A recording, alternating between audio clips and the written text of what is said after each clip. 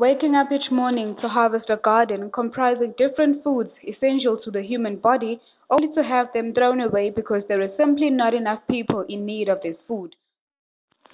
These women started this gardening project in the hope that it will benefit patients at a nearby clinic, hospice and schools, but instead their food rots, leaving them hungry as well as nobody buys their food and they too cannot eat all their vegetables alone.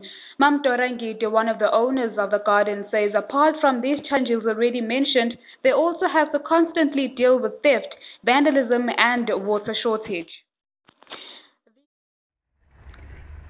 Ebesihlangabezana nako ingqinamba besiyantshontshelwa besephula uanyanisi basephula ukheroti basika ispinach ngombese kubese. She says they've tried reporting the matter to security officials, but without any luck. One of the few beneficiaries of the vegetables, Thabani Mzimela, says it's quite sad to see that people are not supportive of this project. Thina siyahlomula kakhulukazi kule ngadi ngoba uma uzoyibuka ila endaweni yaseNanda yakhelwa abantu okuyibona bona abagulayo abangasenawo amandla ukuthi mhlambe bakwazi ukuthi boyithengele esitolo.